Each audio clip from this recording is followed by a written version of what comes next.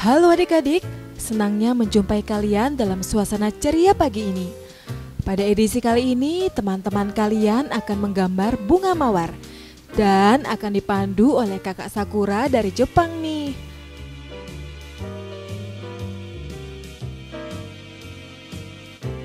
Sudah siap semua peralatan kalian? Yuk kita lihat panduan dari kakak Sakura. Halo, saya Sakura dari Jepang. Halo, Sakura dari Jepang. And today we have art workshop for rose. Sekarang kita akan mengadakan sebuah workshop mengenai gambar bunga mawar. Hi, we believe that world peace and create of the friendship with Japanese kids and Bali kids. So many kids coming here. Thank you. Sekarang kita akan membuat gambar dan terima kasih untuk teman-teman yang sudah datang ke sini. So we started rose workshop. Kita akan memulai workshop gambarnya.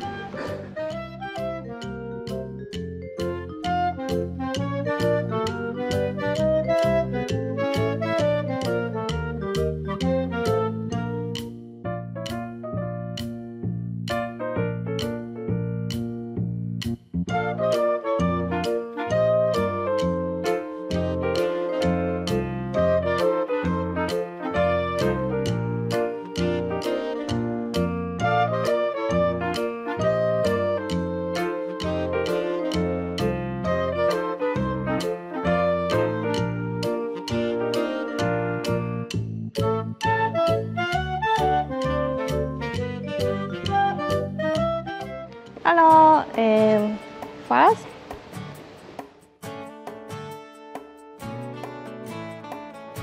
like that, okay, and then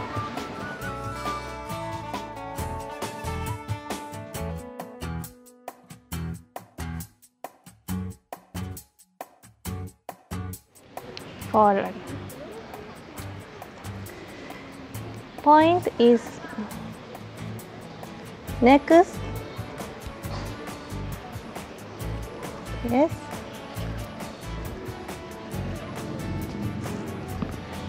and then repeat. Gambarnya seperti ini, dibuat garis. This, Seperti itu, 1, 2, yes, 3, pokoknya. 4, 5, 6, 7. Yes. Seperti ini ya, adik-adik sekalian. And then finally, good. And then Adik-adik, yang terakhir dibuatkan setengah lingkaran yang besar ya di bagian pinggirnya. Lalu sekarang kita akan memulai mewarnainya ya. yes. And then wait. Pertama kita akan membuat warna merah yang kental untuk di bagian tengahnya ya. Yes, 一番濃い色。で、こちらも多いですか。次に色の違う。Kemudian dengan warna yang berbeda kita akan membuat warna yang kental juga. Yes.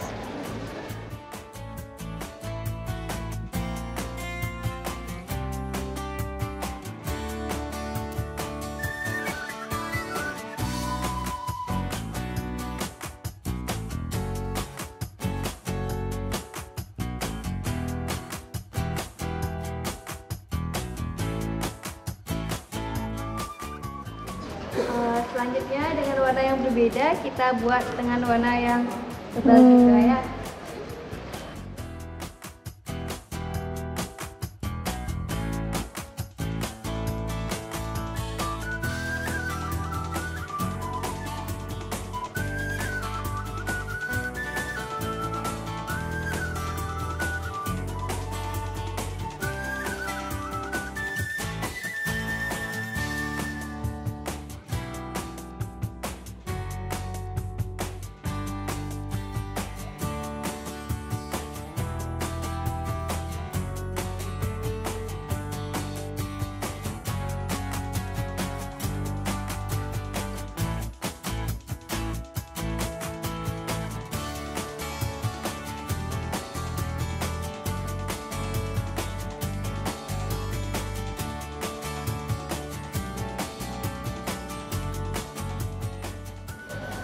Untuk bagian akhirnya kita memakai warna yang pink, tetapi agak tipis sedikit ya, tidak yang tebal.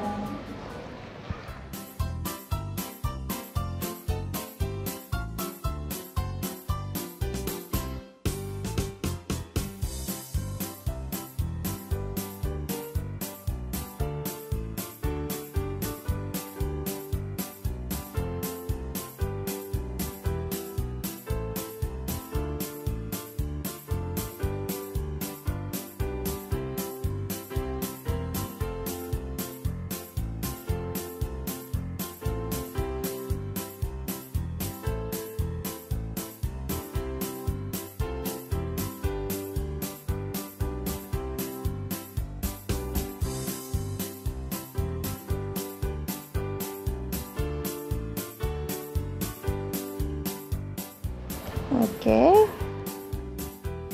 Menggambar bunga mawar memang agak susah ya adik-adik. Namun sebagian besar teman-teman yang menggambar ini bisa mengikuti dengan baik. Bagaimana? Bagus-bagus kan?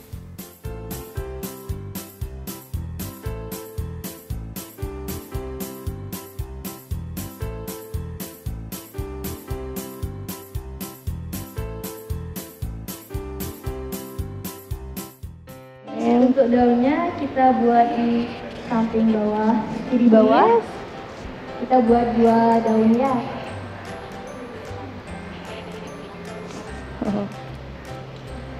Yoshio. Lalu ada tangkainya untuk bagian bawah ya.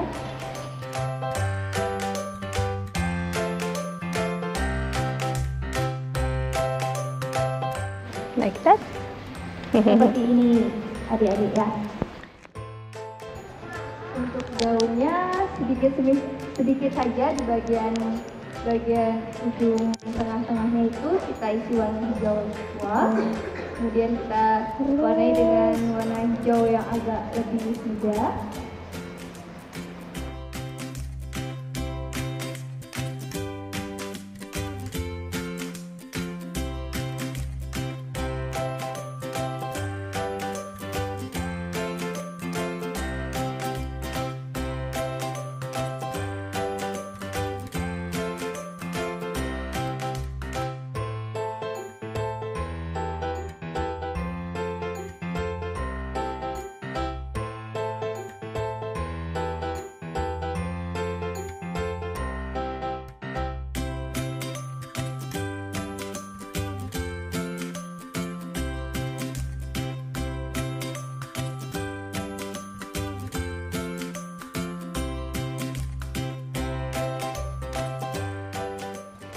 Jadi semakin ujung warnanya akan semakin muda.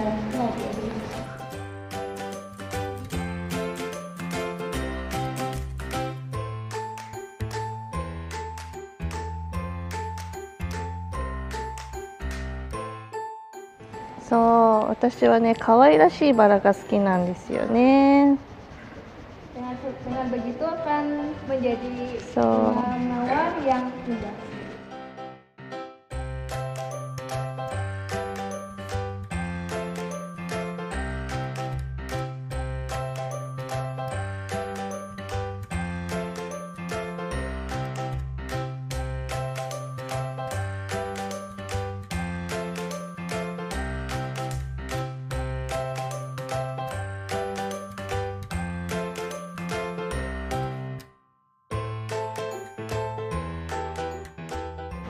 So, 可愛い可愛い Bagus bukan? 可愛い可愛い可愛いバラになったね。 Baik, seperti ini hasilnya ya.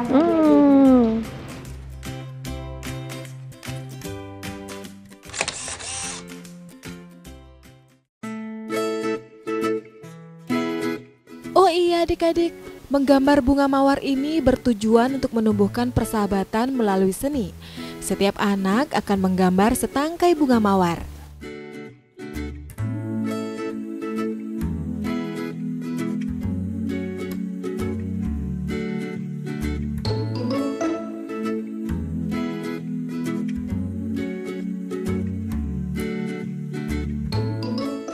Karya anak-anak ini Nantinya akan dijadikan desain tas dan dilelang dalam Rose Charity Art di Fukuyama, Hiroshima, Jepang pada bulan Maret 2017 mendatang.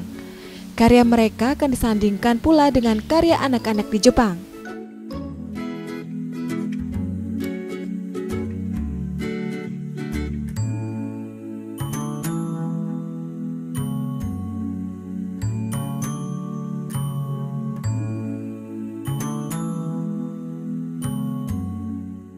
Nah, tentunya adik-adik di rumah ingin tahu Rose Charity Art atau seni untuk amal ini diselenggarakan dalam rangka perayaan 100 tahun berdirinya kota Fukuyama. Pemerintah kota Fukuyama bekerjasama dengan NPO Roses menggelar kegiatan amal dengan tema Bunga Mawar.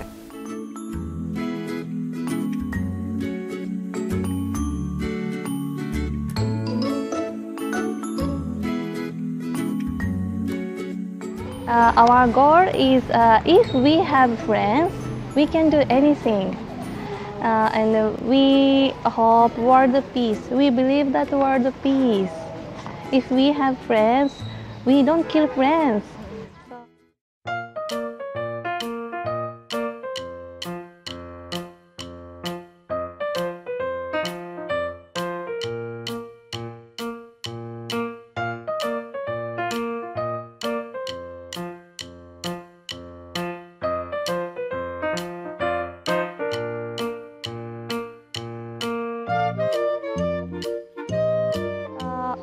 So we have same project in Japan also. Today we made 50 children from Bali, and then later I will bring to Japan, and then I will open the same exhibition, same workshop with Japanese children.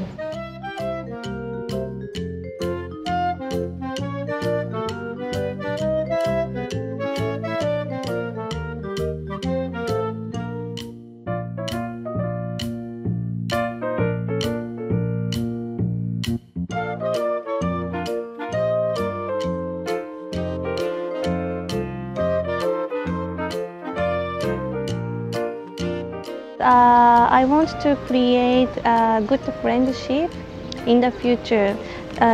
Today is one of the seed of friendship. Only seed, first step today. So next step, really create of the friendship, and then I hope so. Next step, Japanese children will come to Bali, and then create really friendship.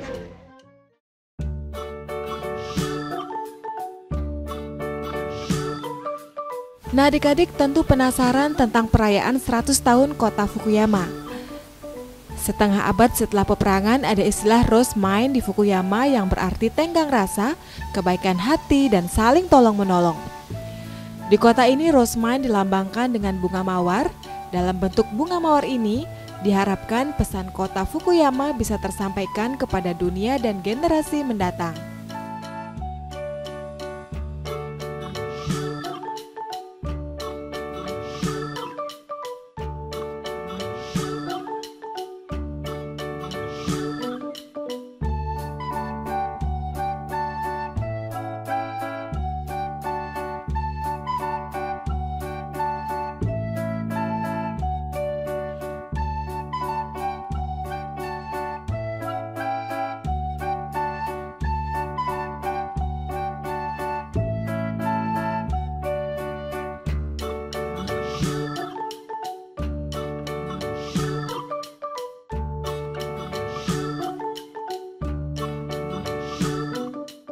Demikian kira-kira penjelasan kakak Sakura ya adik-adik.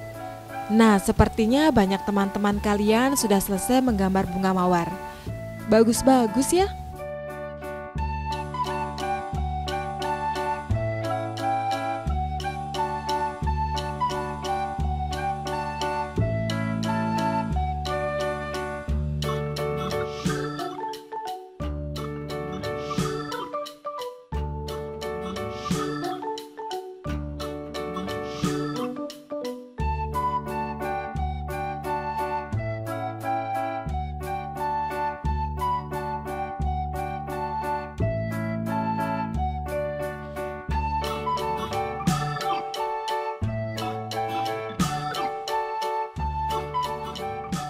Nah, bagi yang sudah selesai, Kak Sakura ingin teman-teman menuliskan pesan kepada teman-teman yang di Jepang sebagai bagian dari gambar yang mereka buat.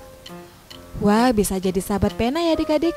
Siapa tahu bisa liburan ke Jepang atau sebaliknya. Tentunya menyenangkan punya sahabat dari jauh ya.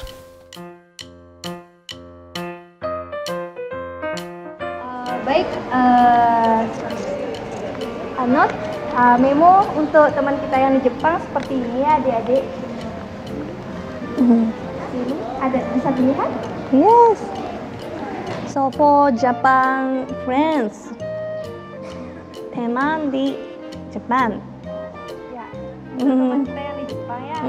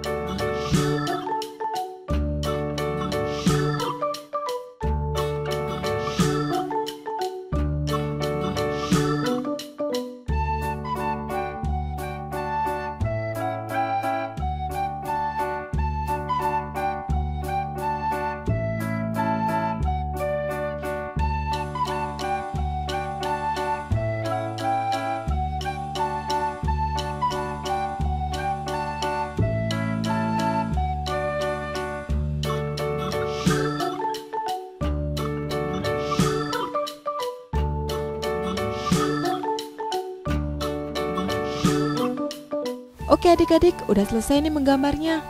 Kini kita lihat bersama yuk hasil karya mereka.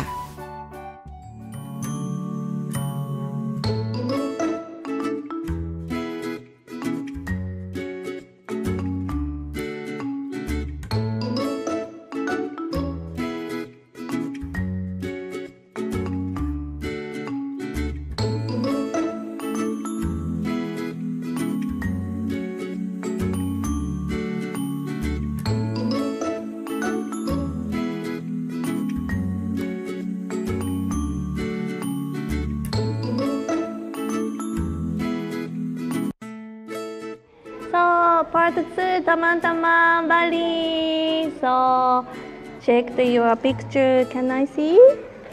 Misete. Perlihatkan gambarnya. Ah, cantik. And Dinda. Wow. Oh, Japanese kids. And the Bali kids. You? Oh. Anak di Bali ya. Ya, cantik. And then Mawar. Mawar. Mawar apa Mawar? Mawar baran. Ah, bara. Okay, rose. And wow, really beautiful. Wow, sugoi. Wah, hebat ya. So and then later, wow, how are you? I'm fine. My name Putu. Good day. So nice. So everyone, we will create friendship with Japan friends. So exciting. See you. So miss you, Japanese kids. Bye bye.